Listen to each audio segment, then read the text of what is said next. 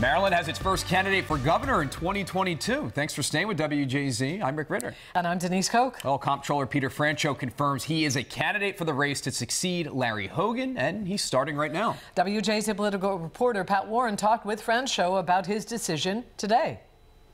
Over the years, Comptroller Peter Franchot has done a lot of bargain hunting. Those are the standard, though. Actually, I think there's only one in that tax. Now he'll be raising money for a campaign as governor. I'm flattered that I'm able to even consider it, and I'm typically kind of coy in considering it. Now I've just decided to put all that aside and say, hey, let's do it. It's the opposite of the conclusion he reached in 2014, considering it and deciding, hey, let's not. This one, I've reached the conclusion that I've done everything I can do in the Comptroller's office. Including one-on-one contact with local businesses, encouraging Marylanders to shop local, and he's made a reputation for himself in other ways.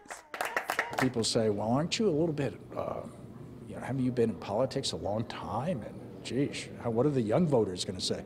Turns out I'm a rock star with young voters because of the Maryland craft beer stuff that I've been involved in and championing that sector. So I think I'll be pretty well received around the state. And anticipate support from the Democratic Party. The proof of that is I've never been primaried. Nobody's ever challenged me, even though there's some friction between me and the Annapolis leadership. But that's okay. The Annapolis leadership is now transitioning, and I have a great relationship with the voters. Now, it may seem a little early to some to start a 2022 campaign, but the advantage is by election time, everybody will know he's running. I'm Pat Warren reporting for WJZ.